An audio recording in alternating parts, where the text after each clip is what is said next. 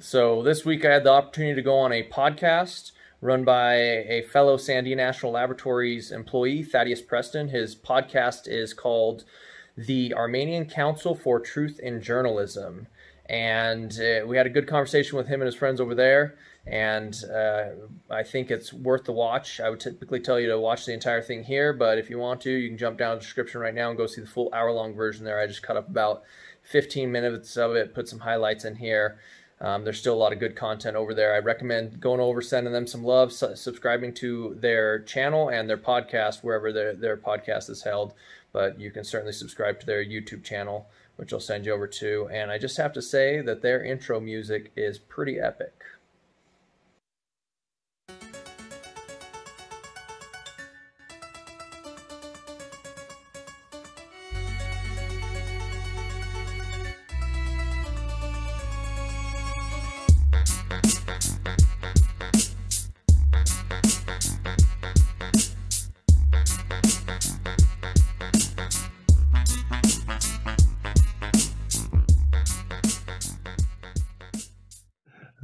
So I just want to define what critical race theory is here, because a lot of people are listening, and this might be the first time they're hearing critical race theory, and we're talking about it.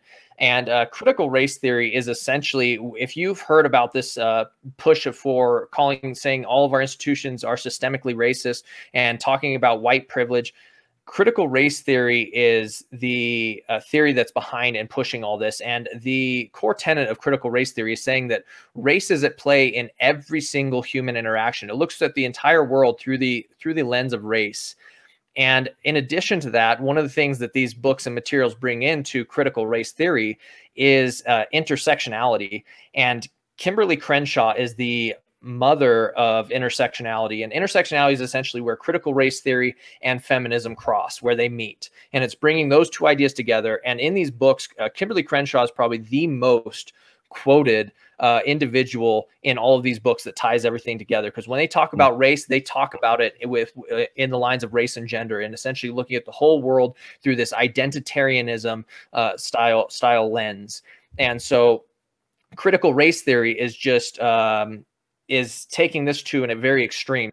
I was just going to say, having read all of these different books, I mean, what is your attitude about the authors? You mentioned that you thought that the majority of them were very genuine in what they had to say. Now, when you say the majority of them, do you think that some of these authors aren't so genuine and they are just pushing this in order to divide people and, you know, kind of bring about their goals? What's your take after reading some of these books? I guess when I say that, I said I believe they're sincere in their experiences, and it's because I'm not going to sit here and attribute their motives to them. If they tell me their motives, I'll just accept them. I don't need to argue about their motives.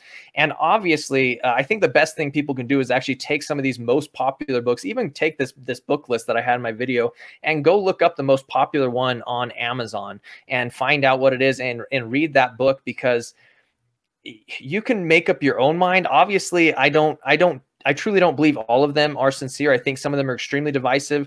They see their place. They make a lot of money off of this. They know how destructive it is. I don't think they're stupid, but I don't want to sit here and attribute motives to all of them, because then you're sitting there arguing with somebody about somebody's motives, what they're thinking about, and that's not beneficial to anybody. So even if I concede the fact that they're sincere in their hopes and in their intentions, I can easily point out that their results are absolutely failing. Their results do not match their intentions at all.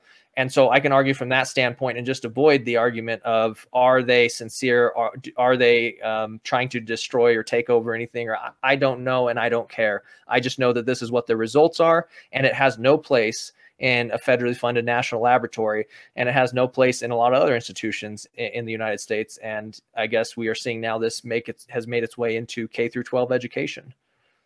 Allow me then to be the one that's going to sit back and make that point, that basically it is intentional. Because here's the deal. I will use my Black privilege to basically say that, like, they need to stop helping us with theories like this. Period.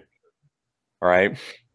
Having seen the fact that the national laboratory is basically pushing this behind the scenes, makes people like myself, who are people of color who work for the national laboratories, question whether or not we would even, should I've gotten promoted? I've gotten. Am I smart enough? Am I good enough? Am I actually good enough? Yeah.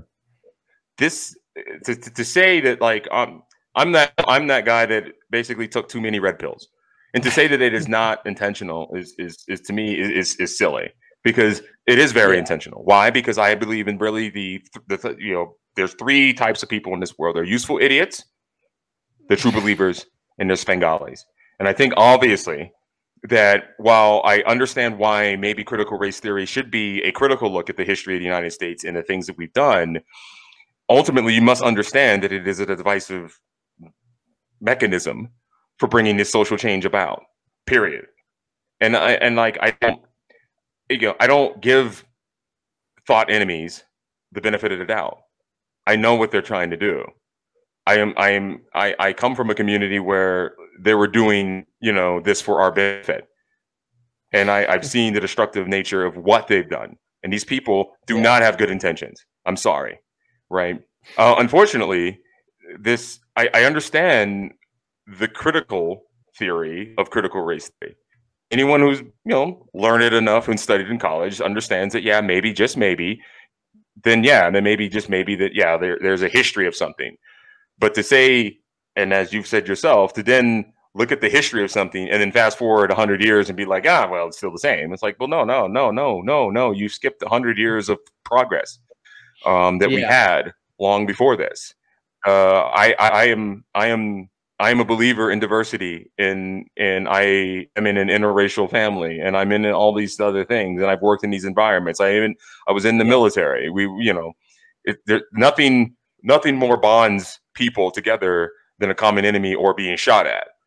And so, like, to come back to the real world where people have now look at these perceived grievances, and suddenly, like, now we must rip society apart and critically look at all the societal institutions. That's the church.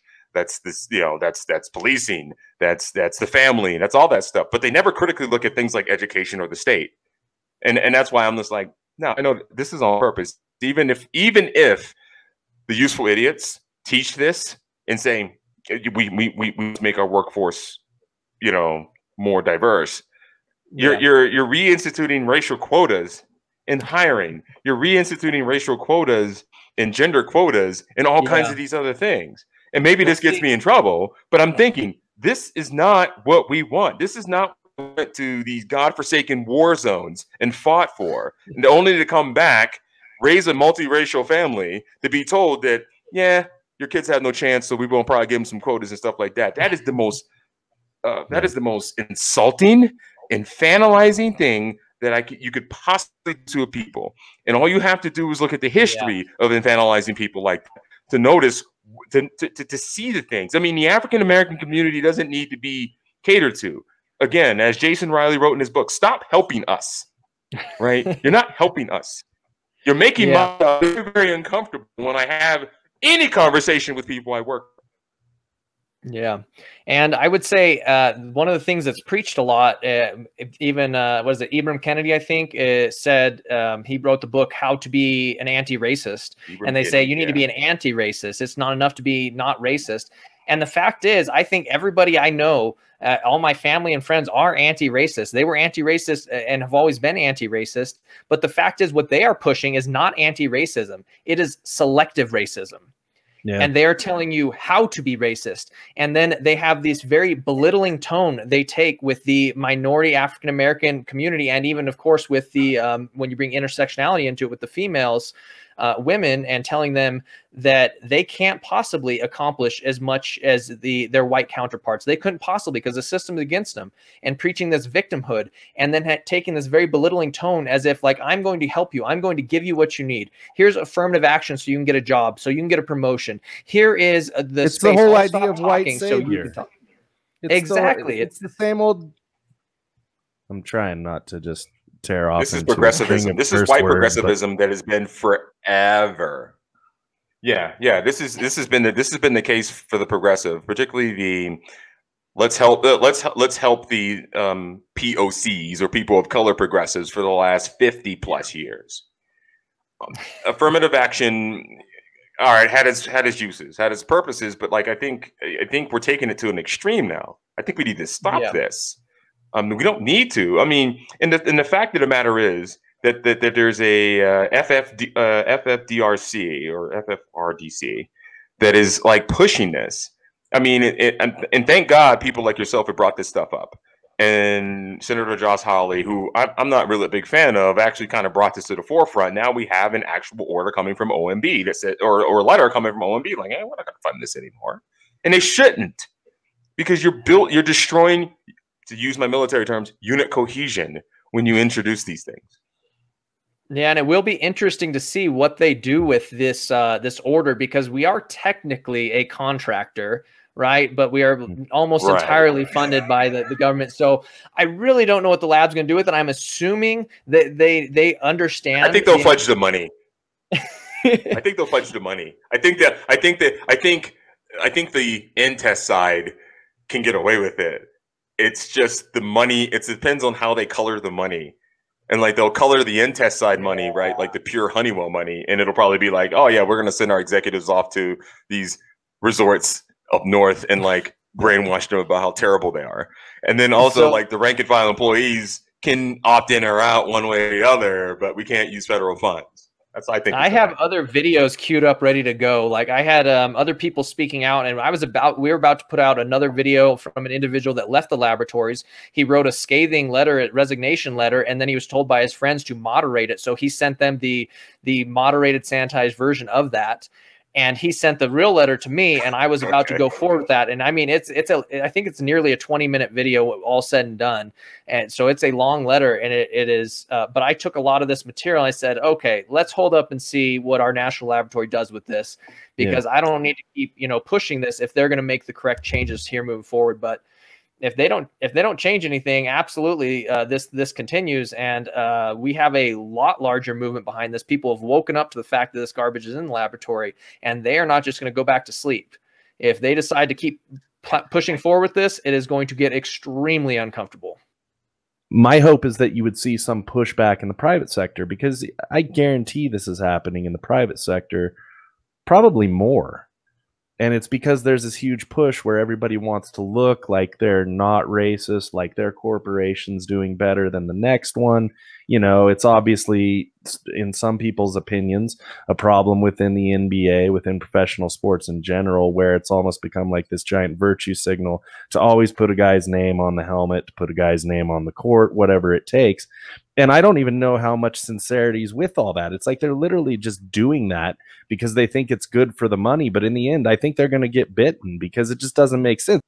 So I will say here, I have been talking to a lot of people behind the scenes in this movement that have been working on this longer than I have. And I'm actually doing a lot of homework right now to catch up. I am not the expert that I guess aspire to be on this subject. And obviously I've been thrust in this position now where I am drinking from a fire hose just to catch myself up.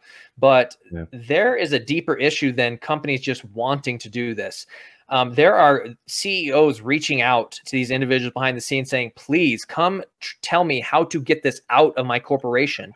And what happens is an instance like George Floyd happens, and there's outcry from well-intended normal employees saying, you need to do something, bring in some sort of diversity inclusion training. If you want to go hire out external diversity and inclusion training, it currently takes one form, and that is it. They have done such a good job of taking over HR departments and making it where the only people that currently exist that supply this, product are critical race theorists. And so there is currently a movement, a very necessary movement happening to create the counterpart to this, create a movement where not only will we identify where this comes from, how this comes into these institutions, but also identify how to get this out of these institutions. And when you hire a company to come in and do a true diversity inclusion training, not a diversity inclusion training that leaves everyone pissed off, resentful, and feeling belittled, you will have, I think once you supply that, you will have a massive demand for it, but it just doesn't exist right now. And that supply needs to also take the form factor of coming in and doing truly anonymous studies of these coworkers, giving the ammunition that these CEOs and these companies need to say, I'm going to poll and ask these open-ended questions and do a proper study of how these old trainings actually made people feel and what your actual results are from your trainings versus your intentions. And then the next time these types of trainings come up, somebody wants to push critical race theory training, they will be able to pull out that study and point to hard facts and data and say, absolutely not. This will destroy our company. This hurts our bottom line, and it has no place in our diverse and inclusive company. So there's a lot more that needs to happen. It's a lot more difficult than just saying people want this and they're pushing it into their own companies. They're absolutely terrified to have this in their companies. They know how destructive it is. They just don't know how the hell to get it out. Yeah.